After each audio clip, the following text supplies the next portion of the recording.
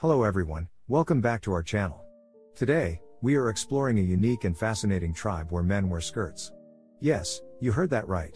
We are going to delve into the gender boundaries that exist in this society and how it challenges our preconceived notions of gender norms.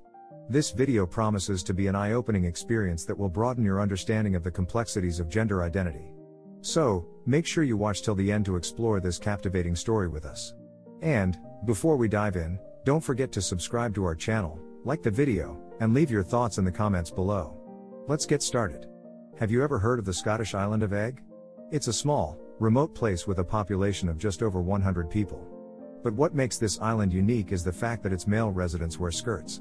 Yes, you read that right, skirts. The tradition dates back centuries and is believed to have originated from the Vikings who once inhabited the island.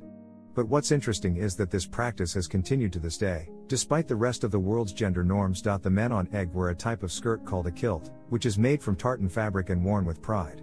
It's not just a fashion statement either, it's a symbol of their cultural heritage and identity. But what does this say about gender boundaries? In many societies, men are expected to wear pants or shorts, while women are expected to wear dresses or skirts.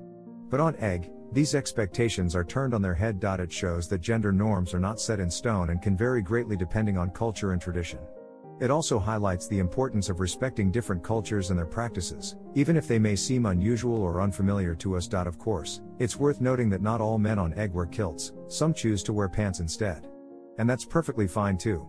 The point is that they have the freedom to choose what they want to wear, without fear of judgment or ridicule. In fact, this practice has become somewhat of a tourist attraction for visitors to Eigg. People come from all over the world to witness this unique cultural phenomenon and learn more about its history and significance. So next time you see someone wearing something unconventional or outside of your own cultural norms, remember that there may be more to it than meets the eye.